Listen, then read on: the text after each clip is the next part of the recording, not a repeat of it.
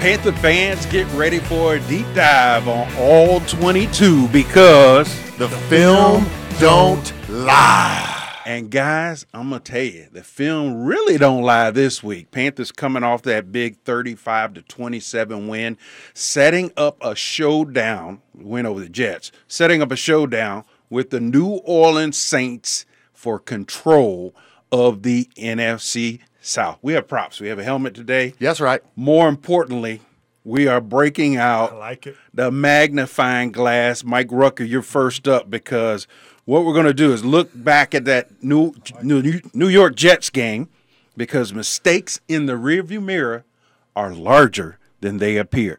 Any mistakes that we might have been made in that game, guess what? I'll put your thinking cap on because you're Drew Brees and you're Sean Payton. What have you looked at in that game film that you want to exploit against the Panthers defense? Well, I definitely believe that there's some things that they feel like they're going to be able to try. And any time in NFL or any sport, when you mess up on something, you're going to see it the next week, and you're going to be tested to see if you corrected those mistakes. And there's a couple little things that were easy mistakes that I saw. You know, that one in particular was Bradbury. You know, the receiver was out wide, and Bradbury had inside help with the safety. And the receiver comes off. It just gives him a subtle stutter that set Bradbury down just enough for that receiver to get in between and split him and the safety. And McCown threw a nice touchdown pass in the back of the end zone. You know, I think technique-wise, Bradbury could be a little bit stouter. I don't think that he necessarily has to pause as much as he did on that stutter step because you want to keep all that in front of you since you have help. You do not want a receiver to be able to split you and your safety on the inside, and he had enough wiggle room to get that touchdown. So I guarantee Brees will see that. Later on in the show, we'll be able to talk about a play that Brees took advantage of the Rams defense and something similar with the safety. You think he has a vintage magnifying glass like that? You know, these two have been together. I definitely call them vintage. There's only a couple. There's no doubt. A couple of quarterbacks and coaches that have been together for a long time. They're vintage. The Saints, I think you can go up to New England. I would call them vintage. And we're getting there, right? We're getting there with Rivera, Cam Newton. Yeah. Starting to be together a long time. I got the magnifying glass. I want to take a closer look. That's a granny magnifying glass, just in case folks are wondering. Probably get that one on eBay. Let me tell you. Let's get back to talk, all right? All-22. Let's talk about this defense and the Jets and what happened there. I think another play that was another big one, another touchdown in that game versus the Jets was against Kurt Coleman. And, this is a situation where Josh McCown had some decent protection up front, but he felt kind of that clock was running out in his head and he needed to get out of that pocket, buy some extra time. So he does that and moves to the right. He's 38. He's experienced. He's got a lot of reps in the NFL. And I think, Kurt Coleman had good coverage downfield. What happened, though, is as that receiver cuts back towards the sideline, Coleman is on him. Good coverage there, shuts that down. But Josh makes a little gesture with his hand, points to that receiver downfield, and it was almost in that split second when Kurt Coleman was breaking back with the receiver, doesn't really see that. He's looking in the backfield, looking to see where McCown's going to go with it. That gave the receiver just enough time to get downfield. And this is something we've talked about. Steve Wilks calls it dirty eyes. Mm-hmm. And in this case, it was such a big play for the touchdown. Third quarter, a big momentum shift. It was actually the first time the Jets took the lead. And so this was an important play. So it's not just dirty eyes to me. It was like filthy. It was filthy. But I think that's an experience thing that Kurt Coleman's going to bounce back from. And I'll tell you, something we weren't really going to talk about today, but that sack fumble touchdown by Luke Kuechly, that really began with Kurt Coleman and Steve Wilks calling the blitz. Coleman coming up well timed, and in that situation, the tackle wasn't quite sure of what his responsibility was because it was well-timed right before the snap. He goes out to block Kurt Coleman instead of Wes Horton. Wes Horton gets that free release inside, blows up McCown. The rest is history with with Luke Kuechly picking that ball up and getting the score. Well, that can be part of the remedy. I'll talk about that more in a second. One of the things I looked at, and I always do with Drew Brees, is, as I said, he takes advantage of every mistake in coverage. Slip, guys' eyes in the wrong place, different kind of technique. I think one of the things that happened to the Panthers last year was guys were mixing man principles with zone calls, and then mixing zone principles with man calls and where your eyes are.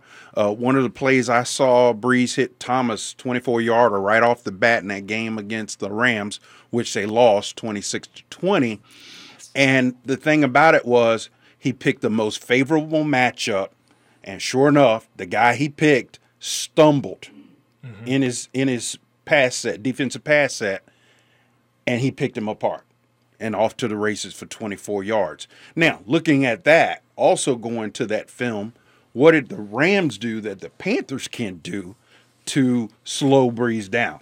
Yeah, I saw the offensive line, especially in this game against the Rams, where I think that's one of our strong points is our defensive front seven and getting after the quarterback. And there was a couple of plays in particular, but there was one where it was a four-man rush, and the Rams did a good job of mixing it up and not just sitting down and showing Breeze what they wanted to do. They had 3 down linemen. They had guys standing up, moving around, moving the safeties.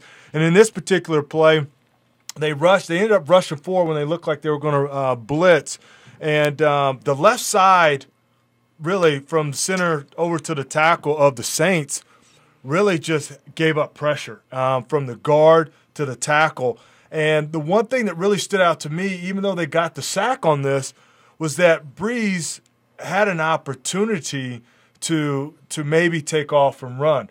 That's something Breeze does not want to do. He does not want to run. So as a defensive lineman, as a defensive player, if I know a quarterback's going to be there, I can open up my toolbox and bring out other techniques that I normally wouldn't do if I was playing a Michael Vick or a Cam Newton, somebody that's very mobile.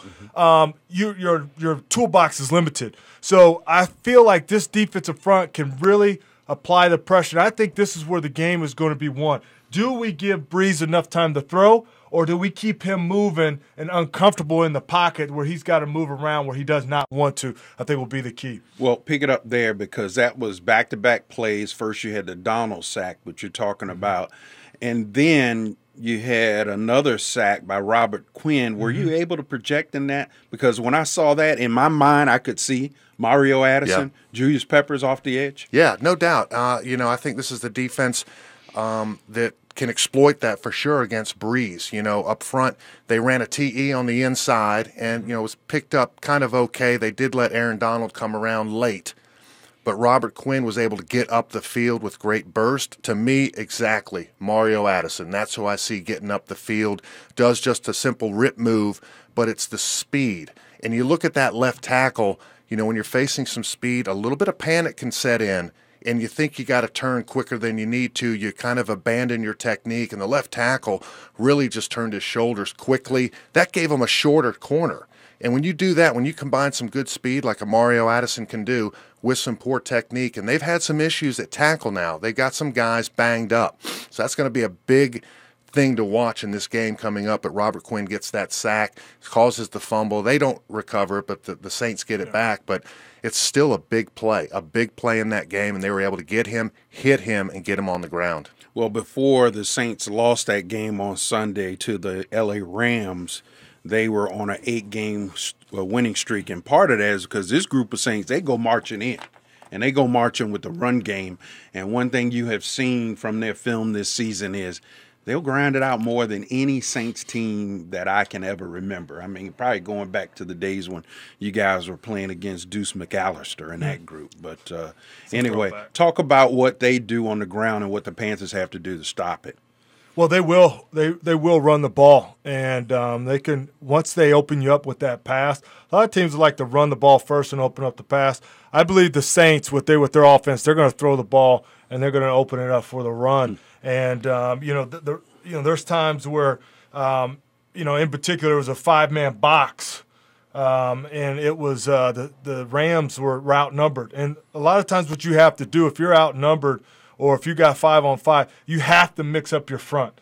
Okay, if you got 4 down linemen and you have one linebacker in the box. You have to mix up your front. You have to run a game to muddy up that extra gap that is left open. And the Rams didn't do that, and that allowed the Saints running back to really just break out and get up into the open. And so I think that's one of the things that the Saints are going to try to do is spread us because we are so good that if they can spread us, that he'll have it be able to look and see where their opening matchups are.